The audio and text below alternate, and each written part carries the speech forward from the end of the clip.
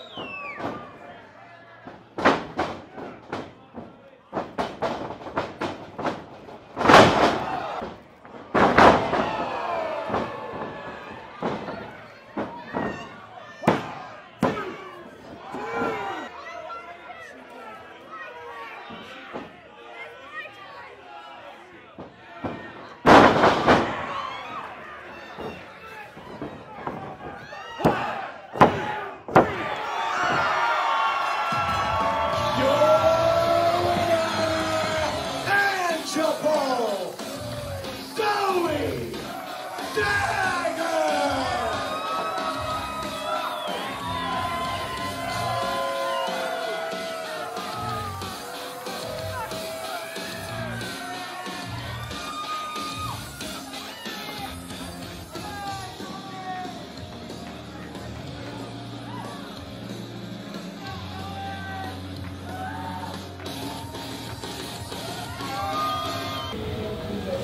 Months upon months upon months upon months throughout all of 2022, I came in front of this camera and I introduced myself as God's gift to wrestling, your savior, your LPW Grand Champion, Michael Richard Blais, the guide to salvation.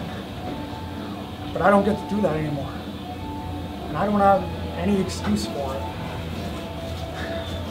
And the thing is I've been talking about guiding everybody to salvation all this time, but real salvation is watching this guy surpass me. Real salvation is watching Taryn from accounting surpass me. Real salvation is watching Son of Irish ascend above the cards and be better than he ever thought he could. Real salvation is seeing Zoe Sager, the intangible Zoe Sager, finally believe in herself. I told you I believed in you, and to show me that you believe in you, and you did. So there's no excuse. I'm not your LPW Grand Champion anymore. But you, it doesn't hurt at all. You've been on a winning streak, and you should be the #1 contender. I don't believe in none of that automatic rematch clause shit. So you go get that belt back for this society. So, Zoe, you might have got the best of my brother tonight, but trust me when I tell you this. You've never stepped foot in the ring with the Rhinestone Cowboy. So, February 24th, the main event, saddle up, because you're in for one hell of a fight. Yeehaw! I'm about to bring this title back to the Clandestine Society.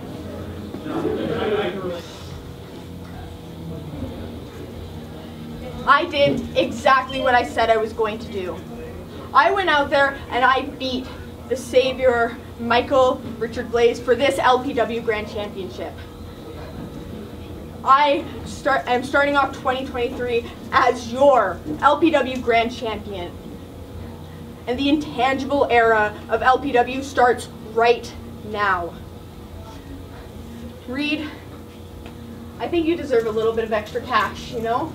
Taking out TFA for me. Appreciate it. Anytime. Anytime. Anything for the LPW Grand Champion. 2023 is looking like it's going to be a spectacular year.